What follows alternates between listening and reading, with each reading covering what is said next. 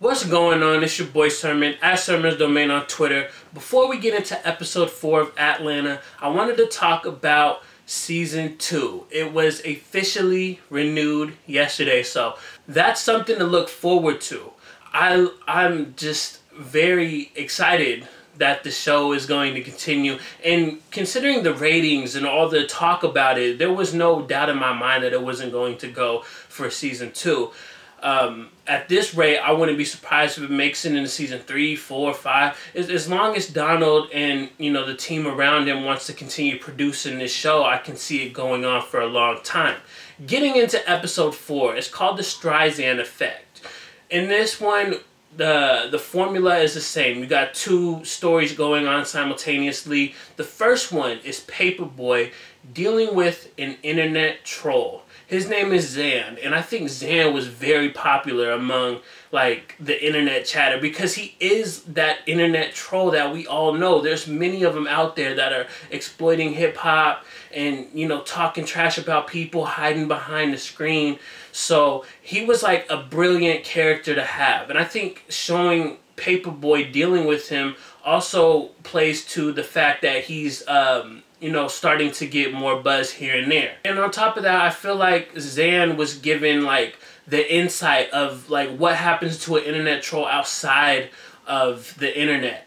Now, obviously, Paperboy's not this violent dude, so he wasn't about to run up on him and sock him in the face. He's more logical than that. But in this scenario, I liked it because then they went on this ride. And I think it was just a strong scene where Zan is talking about how Paperboy is essentially exploiting drug dealing in his raps. And in turn, Zan is just exploiting him. So that's why he's saying all the things online. I'm not saying that either side is right in the situation. I'm just saying it was a strong scene to give Zan a little bit more dimension. And I really hope that he's not a one-off character. I think his performance was strong enough that we'll see him again. He should continue to play a role in the situation of Paperboy's career and just the whole Atlanta show in general. Zan to me was very comical, and at times he was cringeworthy, just his attitude and his style. But then again, I feel like they did really capture that internet troll, the presence. You've seen people on YouTube do videos and they're just like Zan. It's scary how accurate he was as a character. And then you got the people that continue to exploit hip-hop. Paperboy had this one quote when he was in the bar playing pool. He said, he's selling t-shirts. He don't love hip-hop. He's exploiting it. I really like that line. On the flip side, you had Darius and Earnest go on a little adventure. It's the first time that they really got to spend time away from Paperboy.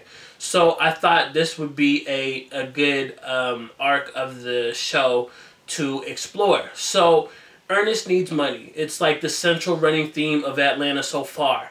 And in order to do that, he has to sell his phone. He could have got $190, but Darius convinces him to get this sword. He says he can make more money.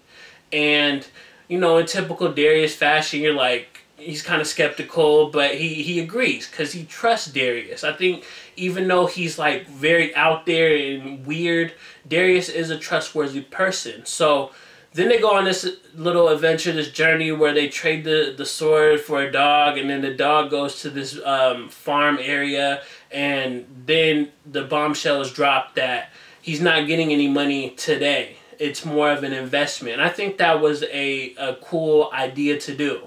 Then it opens up for the future. I hope this isn't forgotten. I hope that the $2,000 that he gets from the dog's breeding actually comes. And I want it to come at a time where it fits into a storyline.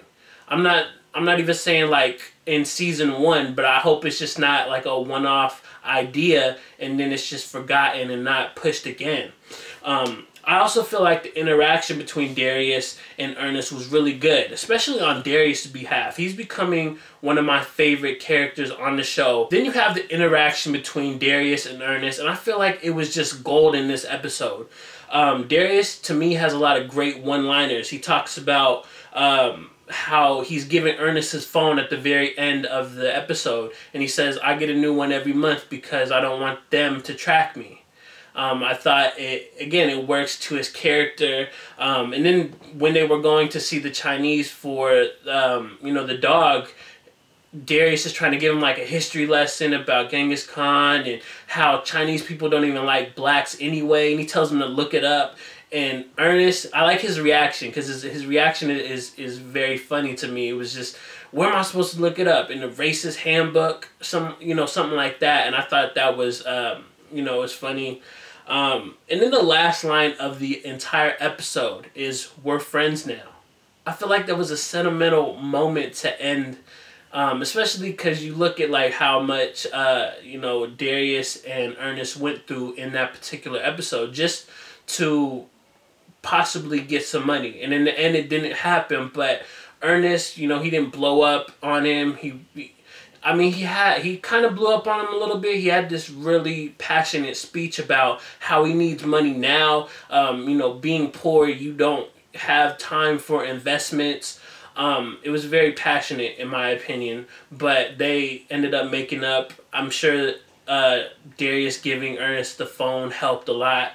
And I just liked it. I think Darius is a very intriguing character. All of them are really, but more so I think Darius has a lot of them great one-liners, especially in this episode. So those are my thoughts on Atlanta's 4th episode. Let me know what you thought about this episode in the comment section below. And then like the video, subscribe to the channel if you're not already, share the video. Follow me on Twitter @SermonsDomain, and as always, thank you for your time. I appreciate you for watching, and until next time, peace.